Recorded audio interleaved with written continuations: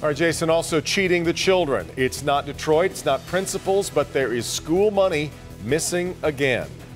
And it tops Local 4 News tonight at 6. This time the theft is from school children, happened in the suburbs in West Bloomfield. And you're about to hear from the person who figured out what was going on and blew the whistle. Let's get to our business editor, Rod Maloney. He joins us live from West Bloomfield tonight with the latest. First of all, Rod, who's under arrest?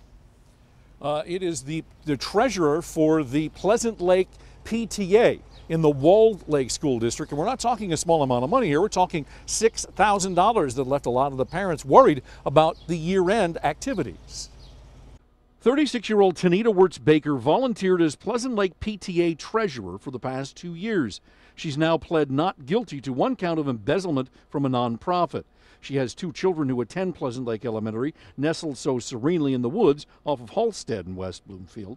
It was Pleasant Lake PTA President Sharon Gallatin who first picked up on some shaky bookkeeping back in April. We found out that we were low on funds in our PTA account, and our reporting that we were getting monthly had errors in it. She sharpened her pencil and discovered thousands were missing and the accounts nearly depleted. 5th grade graduation, we have a family movie night, science night, lots of activities for the kids that the PTA helps out with. We buy school supplies for the teachers. She went straight to the police, who served 7 search warrants on the PTA's bank. Deputy Chief Kurt Lawson says detectives discovered what Wirtz-Baker did with the cash. Was in fact used for her own personal use for her debt. And she had a lot of debt in electric bills, car bills, insurance bills, and that's where that money went to. I was more frustrated and disappointed. I don't know if anger is the right word. I was concerned, and I was worried that we wouldn't be able to do what we needed to do for the kids.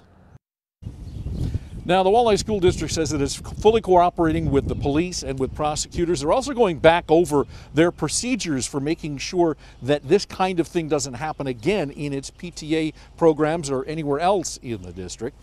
And in the meantime, the police department is continuing its investigation into this. Back to you.